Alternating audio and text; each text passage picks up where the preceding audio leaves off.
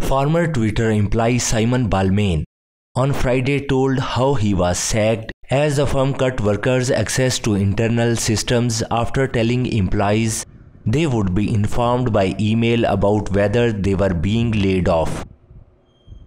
Balmain, based in Birmingham in the English Midlands region, said he was holding tight to see how the process will play out after he was logged out of the company's internal systems amid expected job cuts. Balmain, who describes himself in his Twitter bio as former senior community manager at Twitter, told us that he had received an email in the early hours of the morning detailing expected layoffs.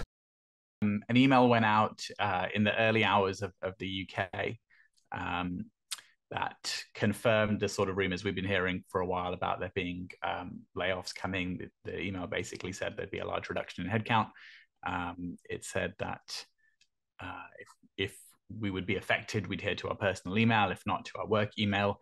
And it was about an hour after that I found that my work laptop was remotely wiped and access to Slack and Gmail revoked.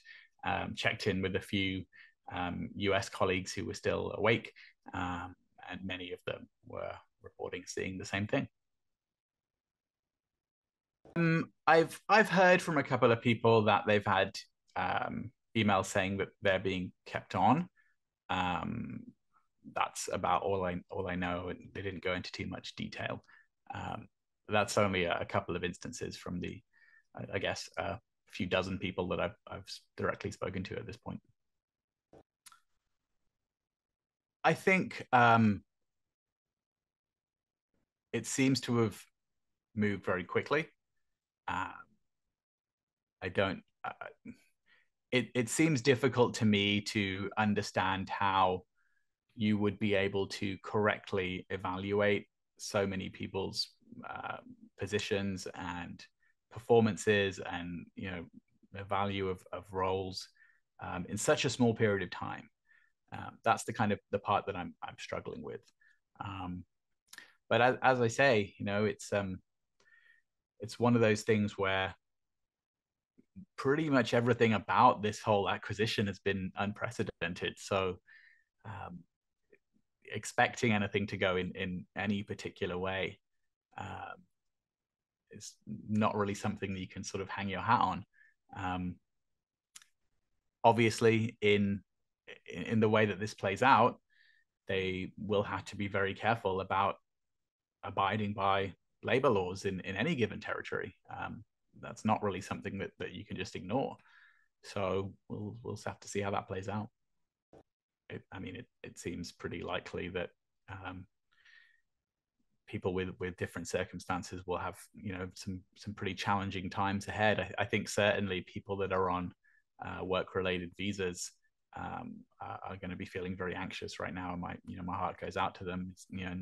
Depending on what kind of visas people are on, if they aren't able to find new employment quite quickly, they may have to leave their homes, leave the countries that they may have lived in for years, and that's really heartbreaking. So anything that I think people can do to help support anybody in this position, that support network is already happening. It's really strong. It's really great to see it. It's keeping people going, and that's amazing to see. It's kind of all over the place. I think a lot of it depends on your sort of personal attitude. I'm a pretty zen person, so I just get on with my day. But I think it wasn't unexpected once the transaction had completed last week, because obviously the entire sort of executive team were sort of immediately fired at that point. And those were the people that we all sort of directly reported to in the chain. So once that's sort of removed, then it's kind of hard to figure out what's going to happen next. And we, weren't really told too much. Things all sort of went a bit quiet, so people were just kind of confused. And yeah, that's where we are today. So I do think there will be significant product changes. Yeah, I think the saddest thing to me is that there were a lot of really promising projects that had been sort of launched or were about to launch in the last sort of 6 to 12 months. And if those don't sort of get continued, that would be a real shame. There was some really great stuff happening. But at the same time, I understand that due to the economics of this acquisition, it's very likely that the product focus, at least in the short to medium term, if not completely, will shift to things that sort of directly bring in revenue. I would say broadly that things where people either pay the company or get paid by the company, with the company sort of taking a cut, a sort of creator model. I think those will probably be the two biggest focuses going forward. I'm kind of just holding tight to see how this process plays out. I mean, I'm pretty sort of, I have a good reputation in the UK startup scene. I was an early employee at Monzo. So I did a lot of work at Monzo for a number of years that was very sort of public and community events and management. So I have good connections. I have people reaching out to me already. I get headhunted all the time. So it's just one of those things where we'll see how this plays out, and I'll review any options as and when I need to and see where we go.